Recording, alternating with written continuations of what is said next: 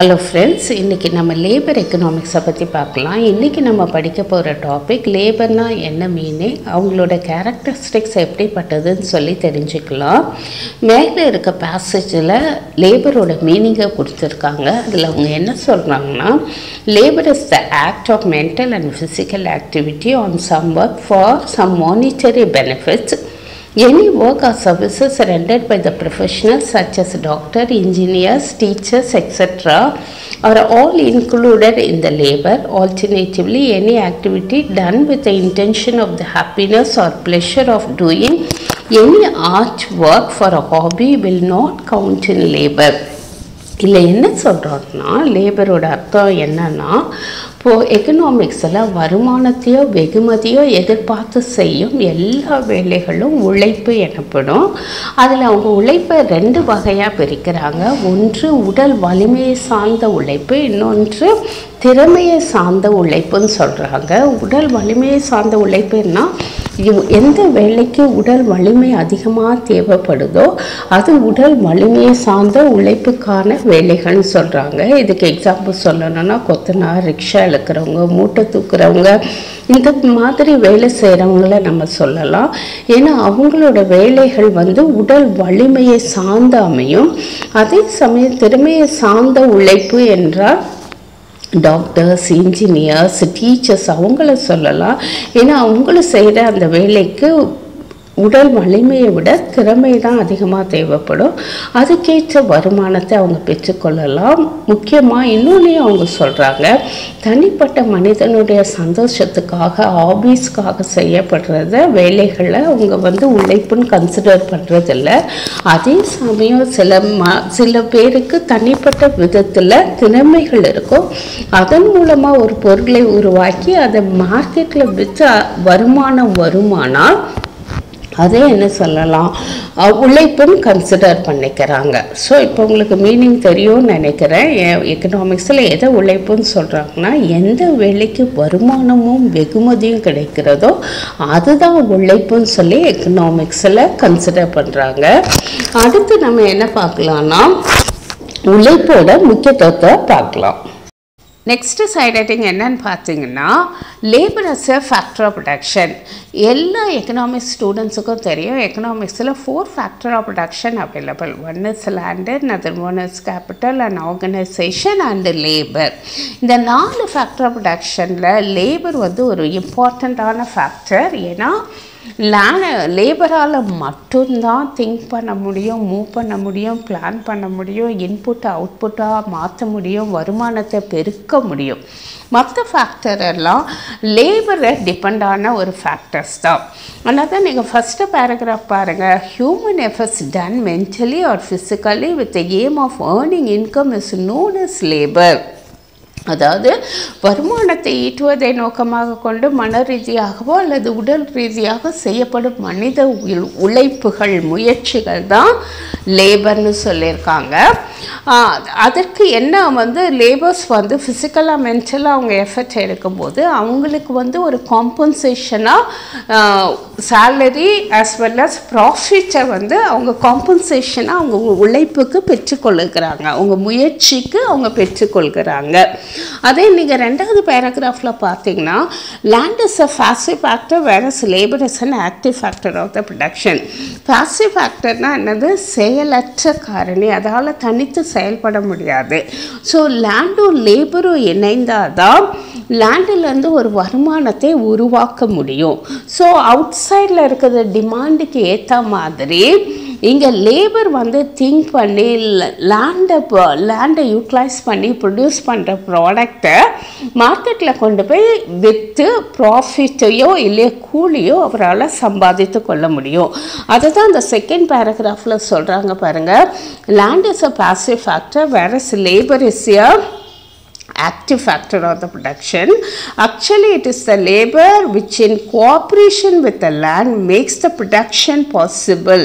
So our land oda labor cooperate பண்ணி தான் ப்ரொடக்ஷனை என்ன பண்ண முடியும், உருவாக்க முடியும். And land and labour also known as a primary factor of the production as the supplies R determine more or less out side the economic system. So இப்போ உங்களுக்கு கிளியராக புரிஞ்சிருக்கும்னு நினைக்கிறேன். நெக்ஸ்ட் சைட் ஹெட்டிங் என்னன்னு பார்த்தீங்கன்னா characteristics of the labour. Labour has some interesting features. அதில் முக்கியமானது என்னென்னா லேபர் இஸ் பெரிஷபிள்னு சொல்லியிருக்காங்க.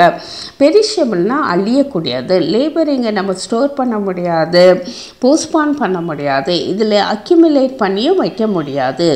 அதில் இந்த லேபரிங்க இந்த பாயிண்டில் டைமோடு அவங்க என்ன பண்ணியிருக்காங்க, கம்பேர் பண்ணியிருக்காங்க. Time once லாஸ்ட்னா last for ever. அதனால் அந்த லேபரிங்க திரும்ப நம்ம பெற முடியாது. ஒரு நாள் இருக்கிற லேபரிங்க அன்றைக்கே நம்ம யூஸ் பண்ணணும். அந்த பாயிண்ட்டை நான் வாசிக்கிறேன், கொஞ்சம் கவனிங்க.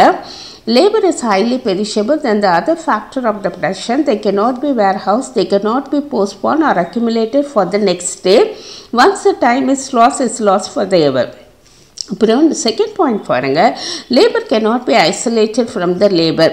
ஐசோலேட்டட்னா செப்பரேட் பண்ண முடியாது. லேபர்கிட்ட இருந்து லேபரை நம்ம என்ன பண்ண முடியாது, லேபரிங் எஃபிஷியன்சியை செப்பரேட் பண்ண முடியாது, பிரிக்க முடியாது. அதுக்கு இந்த பாயிண்டில் சொல்லியிருக்காங்க பாருங்கள், any other factor of production can be separated but not the labour from the labourers. மற்ற ஃபேக்டர் ஆஃப் ப்ரொடக்ஷன்லேருந்து அதை செப்பரேட் பண்ண முடியும், போஸ்ட்பான் பண்ண முடியும். ஆனால் லேபர்கிட்ட இருந்து அந்த லேபரிங் எஃபிஷியன்ஸை செப்பரேட் பண்ண முடியாது.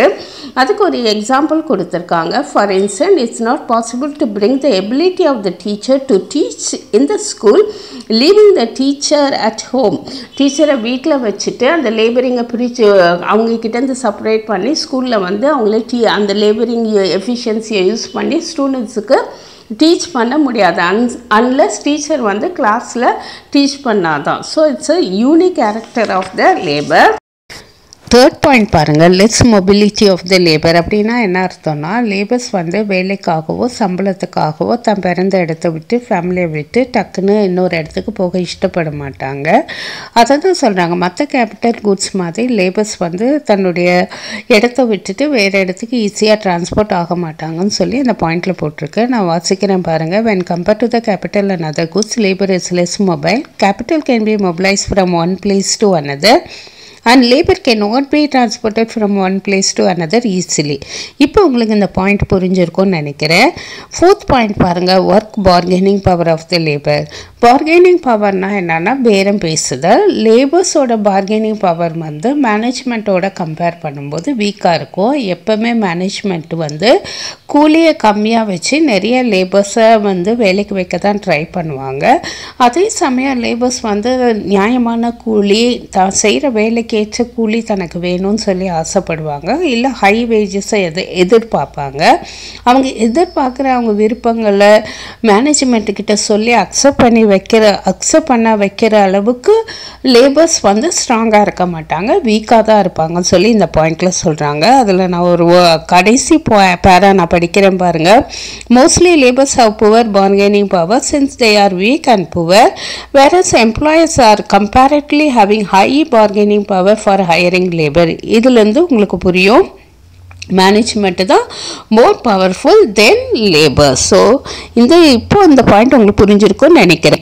Inelastic supply of the labor in any particular time period, the elasticity of supply is inelastic in any nation. அதாவது இதில் என்ன சொல்ல வராங்கன்னா, லேபரோட சப்ளையர் அதனுடைய தேவைக்கு ஏற்ற விதத்தில் நம்மளால் இன்க்ரீஸ் பண்ணவும் முடியாது, குறைக்கவும் முடியாது சில பர்டிகுலர் சிச்சுவேஷனில்.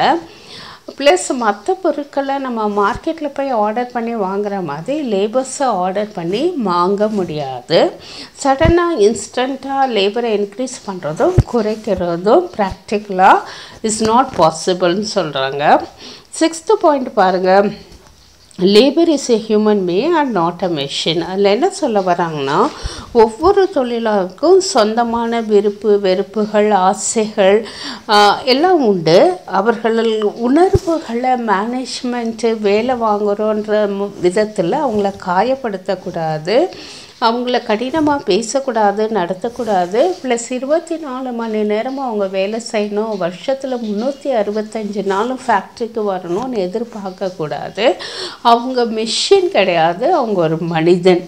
அதுக்கேற்ற விதத்தில் அவங்கள ஹேண்டில் பண்ணணும்னு சொல்லி இந்த பாயிண்டில் நமக்கு சொல்கிறாங்க.